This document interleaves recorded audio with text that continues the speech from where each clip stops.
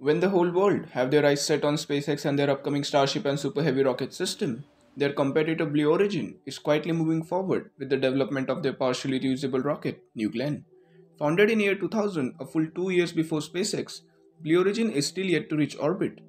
The company founded by the richest man on Earth, Jeff Bezos, has been quietly developing its technologies for 2 decades now. With the company motto being Redatim Ferociter, meaning step by step ferociously, Blue Origin has historically been tight lipped about their development. Even though they are slow to show off their details and are conservative with their timelines, they are just equally as ambitious as the others in the industry. The main goal for Blue Origin, as mentioned on their website, is to build a sustainable access to space, and they aim to achieve it by perfecting each and every step without skipping anything. And now, with more than 20 years of existence, those small steps could lead to a giant leap in the coming years. Before jumping to their new Glenn, first let's take an overview of the development that has taken place at Blue Origin.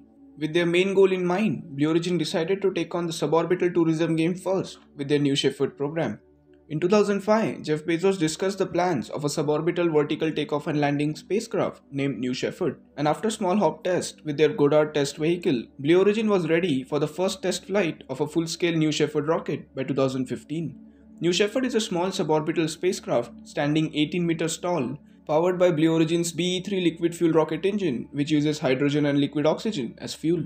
It is a two-stage rocket system designed to carry up to 6 passengers and reach the Kármán line, the generally accepted boundary between Earth and space. The rocket consists of a booster and a capsule, where the booster is designed to land propulsively on land after staging, whereas the capsule follows a different trajectory after separation and lands using parachutes.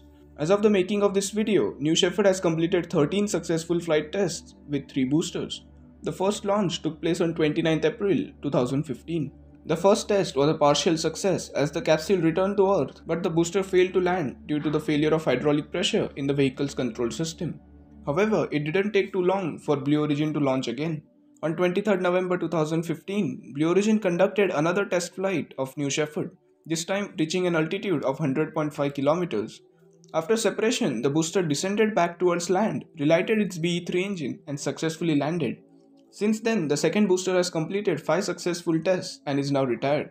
The third New Shepherd booster has flown 7 times to this date, with the latest flight taking place on October 13th, 2020. Blue Origin is now looking to launch the 4th booster in early 2021. After successfully reusing the New Shepherd booster and capsule, Jeff Bezos had plans to launch astronauts by 2017 and commercial passengers by 2018. However, this has not happened yet. Blue Origin have plans to launch their first crewed flight on their NS-16 mission. However, the date for this mission is yet to be declared, but it is expected to take place in 2021 or 22 to be conservative. Now, let's talk about the elephant in the house. Blue Origin's first orbital class rocket, a partially reusable heavy lift launch vehicle named New Glenn, their next step towards sustainable access to space. One really interesting thing that we are seeing here is that Blue Origin is going from an 18-meter suborbital rocket all the way to a 98-meter tall heavy lift launch vehicle. The design work for New Glenn started in 2012 and the illustration of the rocket were made public in 2016. So let's get into the specification of New Glenn and see what Blue Origin plans to use it for.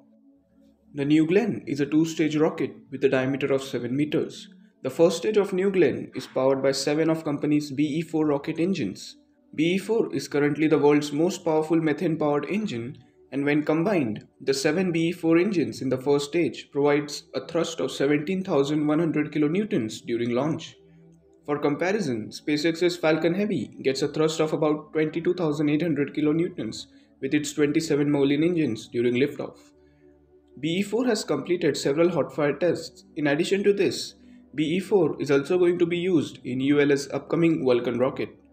The interesting part of the first stage of New Glenn is that it's going to be reused. The first stage is designed to propulsively land on a large ship in ocean, similar to what SpaceX do with the Falcon 9 and Falcon Heavy rockets, much on a regular basis nowadays. However, the hardware that Blue Origin is going to use for the landing is very different from what SpaceX uses for the Falcon rockets. Instead of having grid fins on the top end of the booster, New Glenn will use small fins which are similar to those on the New Shepherd rocket. Along with fins, the rocket also uses a pair of strakes on the lower portion of the booster. These strakes provide the first stage booster additional lift and also more surface area to bleed off velocity during descent. The first stage of New Glenn will fire for more than 3 minutes, which is much more than SpaceX's Falcon boosters fire for. This means that after staging, the first stage is traveling at more than 2000 meters per second, which makes the recovery very far downrange. The recovery is estimated to be more than 1000 kilometers downrange, compared to Falcon 9 booster's maximum downrange recovery of 680 kilometers.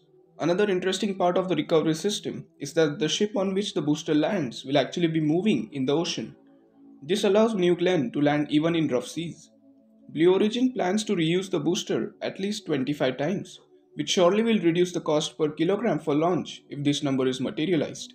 So this was the first stage of New Glenn. The second stage of New Glenn will be powered by two vacuum optimized versions of BE3 engines named BE3U. Combined, these two engines provide a thrust of about 1100 kilonewtons. Perhaps what makes New Glenn really different is its fairing. New Glenn's 7-meter fairing provides a payload volume of whopping 458 cubic meters, which is twice that of any other existing launch vehicle. For comparison, Falcon Heavy, which shares the same fairing as Falcon 9, has a payload volume of about 145 cubic meters. This payload volume will allow New Glenn to launch dual payloads with up to 10 metric tons in both sections. With all these advanced systems integrated, how much can New Glenn take to low Earth orbit and geostationary transfer orbit? Well, being a heavy lift launch vehicle, New Glenn can lift a massive 45 tons to low Earth orbit and about 13 tons to geostationary transfer orbit. For comparison, Falcon Heavy can take around 30 metric tons to low Earth orbit and about 8 metric tons to geostationary transfer orbit. However, one point to be noted here is that these figures are for reusable configuration of both New Glenn and Falcon Heavy. As far as publicly available information, Blue Origin has no plans to expand the first stage of New Glenn. So, even though Falcon Heavy has more thrust during liftoff, it has a lower fairing volume and also lower capabilities compared to New Glenn. So, now the important question, when will Blue Origin launch the New Glenn? Initially, Blue Origin had plans to launch New Glenn by 2020. However, in 2018, the expected launch date was pushed to 2021. As of the making of this video, the Blue Origin's website still states 2021 as a launch year. New Glenn will be launched from LC-36 at Cape Canaveral Air Force Station in Florida. Blue Origin has built a factory near Launch Complex for the production of New Glenn. Jeff Bezos has invested more than $2.5 billion in the New Glenn project, which includes $1 billion for factory and launch pad upgrades only. And if New Glenn reaches orbit before SpaceX's Starship or NASA's SLS, it will be the tallest and the most powerful active launch vehicle. Apart from this, Blue Origin has stated that New Glenn will be the smallest of their orbital class rockets. Their next launch vehicle, named New Armstrong, is currently in design phase. So even though Blue Origin is slow, we must acknowledge that they are also doing some really interesting stuff. And when they will launch their New Glenn, I'm pretty sure the space community will be just as excited as the first Falcon Heavy launch. So that's all for today's video. If you like the content, do consider subscribing the channel. Thanks for watching. Have a nice day.